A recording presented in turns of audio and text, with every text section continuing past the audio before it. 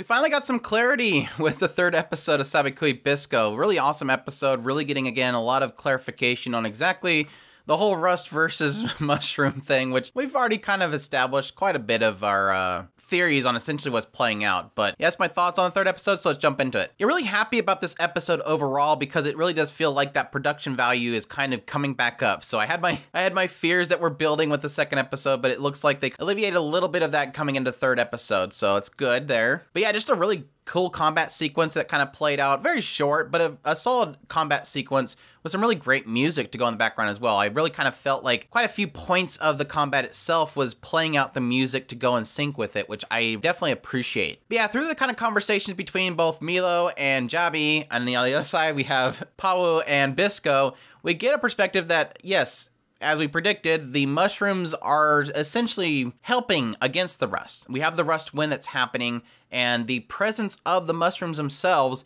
is essentially purifying the rust. But I like that they actually clarified it and essentially why people are misinterpreting the mushrooms being a good thing. And the idea that it takes a while for the mushrooms themselves to really start filtering out the rust. It takes a while for them to build up. But why people feel like the mushrooms were a bad thing was that they were found in very heavy concentrations of rust. Because the mushrooms essentially feed off the rust. So obviously if there's an area with a lot of rust, there's going to be a lot of mushrooms because they feed off of it. As everything essentially has evolved differently with this new rust wind, obviously a lot of different types of living beings have essentially been extinct by the rust. Some have evolved, including the mushrooms. And the mushrooms evolved in order to consume the rust. But not only this, but they did get into the rust eater itself, which apparently is this legendary mushroom that appeared once at this one guy's grave. And they felt like this rust eater mushroom is essentially the key in order to cure this illness. Now, they can still turn it into a conspiracy that the organization, including Kurokawa, is trying to essentially spread propaganda against the mushroom keepers and against the mushrooms. But at least with this perspective, we're getting an idea of where that thought process came from, and I do like that. It's not as simple as big bad guy said mushrooms bad, thus mushrooms bad. At least there's a reason why people would believe that, and that's because of this concentration of mushrooms around areas that have a lot of rust. And I like that it gives a perspective that going forward, obviously, this isn't going to be an easy ride. Even Bisco himself is mentioning the idea that everybody's kind of stuck on this. Like, this is something that nobody is going to accept these mushrooms as being the cure for this because it's been ingrained upon them that this is the cause. And there's no real easy fix to changing people's mindsets.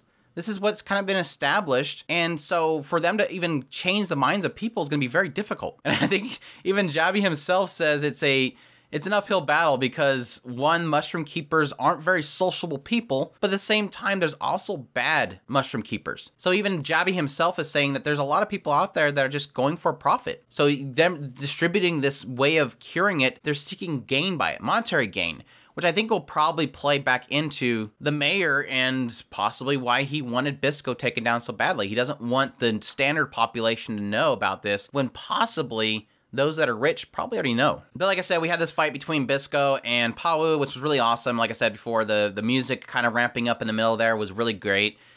Bisco really acknowledging the idea that Pau, despite the fact of how inflicted she is, she's still able to fight as well as she did, is pretty admirable. But still in the end, kind of keeping her preoccupied with conversations about Milo and stuff, eventually realizing that yes, her weapon has kind of been infected by these mushrooms, and he gets that sleeping shot in and takes her out. And then we, of course, yes, as kind of predicted, get the conversation between Milo, Bisco, and Jabi, as we find out that Jabi is going to stay behind. He claims that he's so injured he wouldn't be able to get out of there, so he's going to stay behind. And Bisco's like, I need you. And he's like, no, you have Milo now. And yes, Milo's like, yeah, sure, I want to join you. It was like, no, there was no real talking Milo into it. He was already pretty much set on that he's going to go on an adventure with Bisco and try to find this rust eater to help his sister out. And he feels like being with Bisco is the best way to find that remedy that he needs so bad, which we all kind of assuming Pau's not going to stay behind.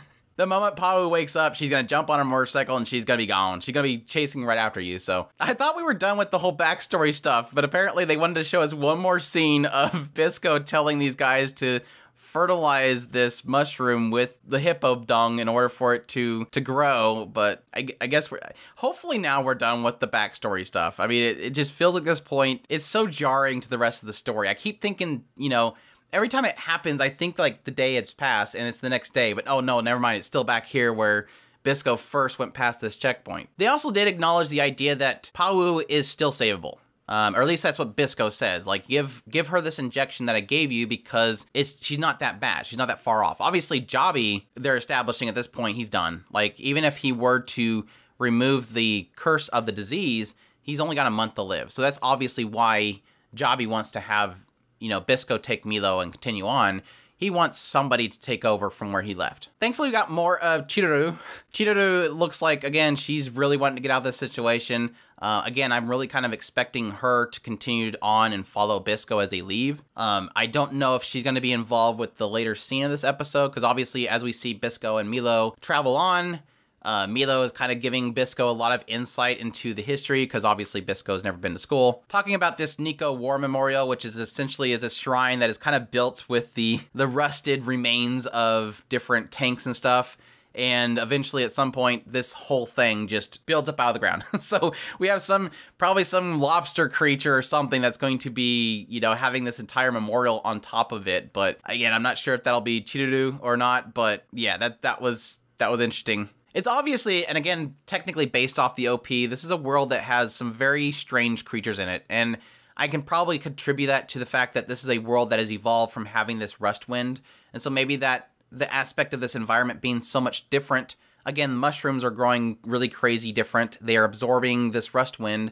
But at the same time, you could probably see a lot of the creatures of this world being different as well, including this big gigantic crab and whatever the heck's underneath this entire shrine. I'll be curious to see if anything else comes from the inclusion of the whole monkeys, because obviously the monkeys are an aspect of see no evil, hear no evil, and speak no evil. And they kind of point this out to being a part of the military before the downfall. And that it was a phrase that was brought in by the Watch. Obviously, the concept of the three monkeys being around the idea of not looking at what is contrary to propriety, moving, speaking, and looking not what is contrary to propriety. So basically, accepting what is morally accepted by the group. If I'm gathering that properly, I'm not an expert on it, but I think that's pretty much what they're going with there, which would lend itself to the idea of the state that this particular area is in. But yes, solid episode overall. Still loving it to death. Again, getting a lot more, I guess, final clarity as to the whole rust mushroom thing, and